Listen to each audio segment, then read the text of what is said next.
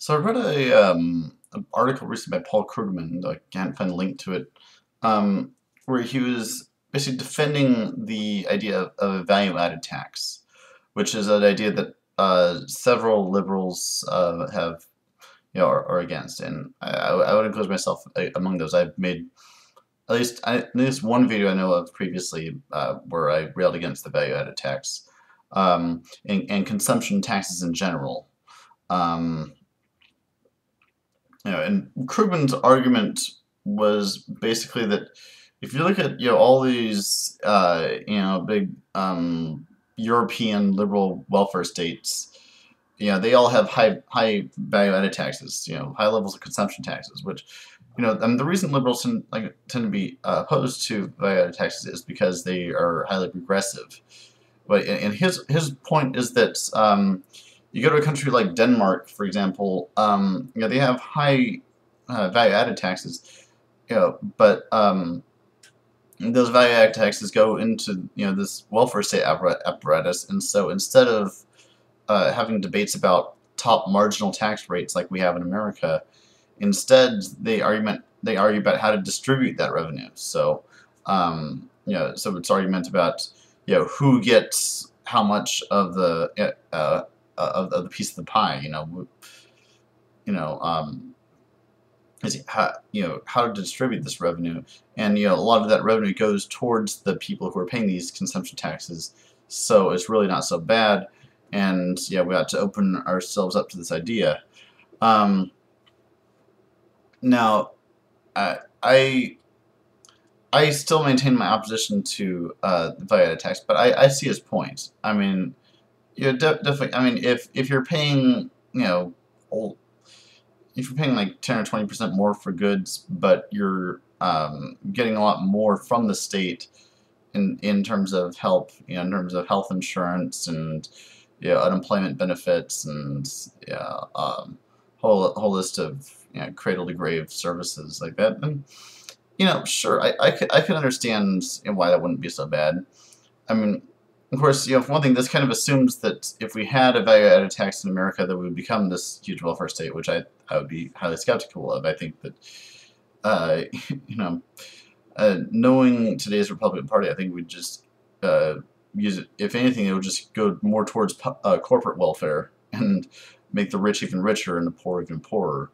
But another thing is, you look at these European welfare states. They also have to tolerate a high level of unemployment. I mean, obviously, we have a high level of unemployment now because we're in a recession. But for places like Denmark and Sweden and Norway, they have high levels of unemployment even in good times.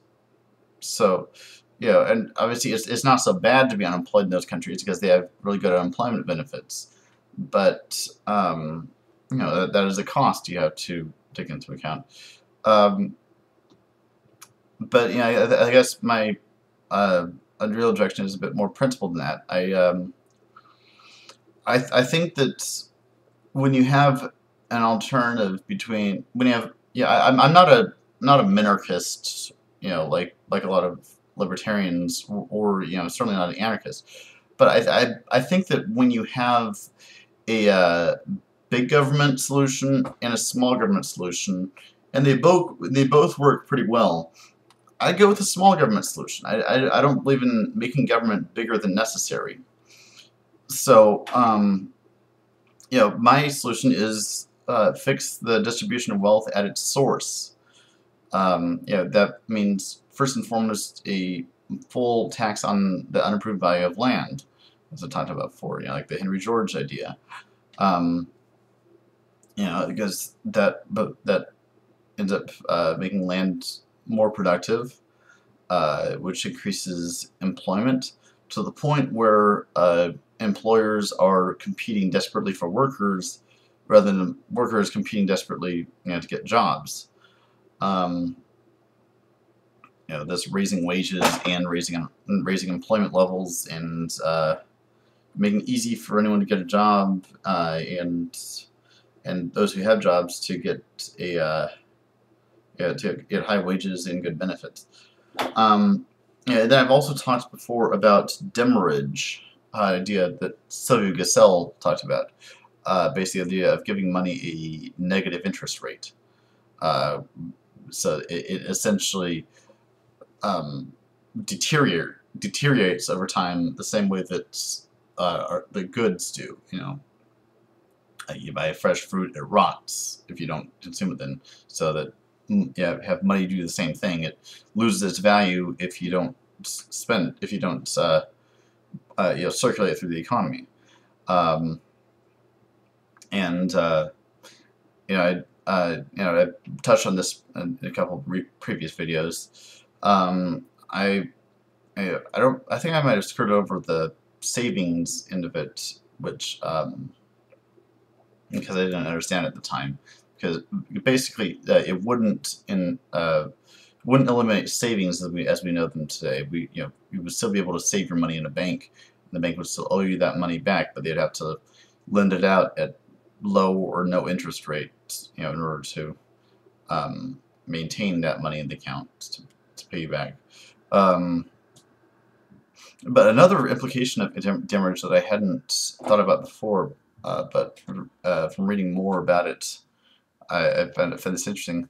It would basically eliminate profit from the system, which is really interesting because, um, you know, Karl Marx analyzed the exchange of goods, and he says it starts out with CC, meaning commodity to commodity. You exchange one commodity for another commodity. That's barter, basically. And you have CMC, which is you exchange a commodity for money. You use the money to buy another commodity, and that's sort of how we're normally used to dealing with money. But for the capitalist, it's MCM prime, which is you exchange money for a commodity which you use to get more money in return. So there's a inherent growth in that. There's a markup goes on in that value chain, and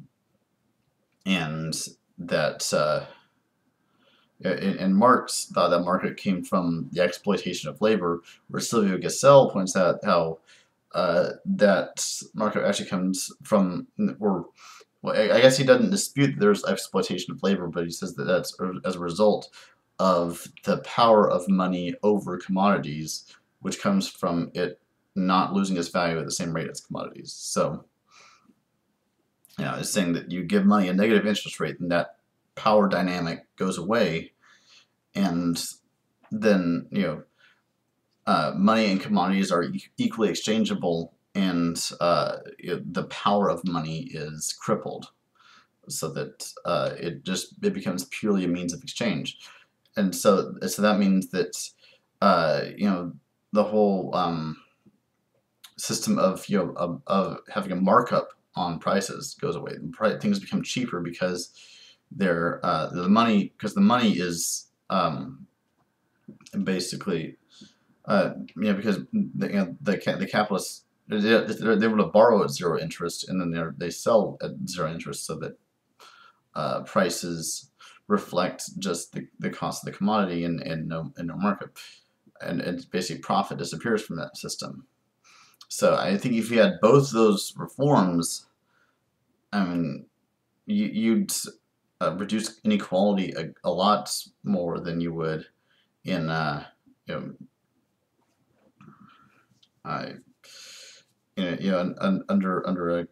a welfare state. So yeah, I'm saying you get rid of the welfare state if we can have that, because there's no need for it.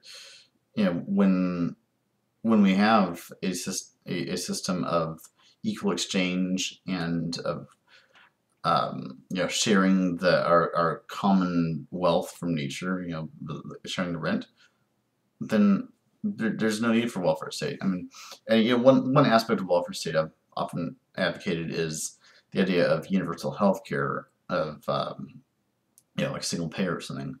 But I wonder if even that would still be necessary under the system of demurrage, because you get profit out of the system, then maybe the private healthcare would be just fine at delivering the goods.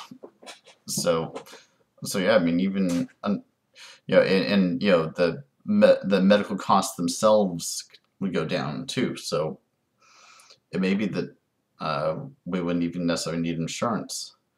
So, um, yeah, I mean, what's interesting to me about this proposition is that I wouldn't necessarily call it socialist, because it's not a sort of command economy, but it's sort of post-capitalist, because capitalism is based on profit, and we get a post-profit world. We essentially have a post-capitalist economy.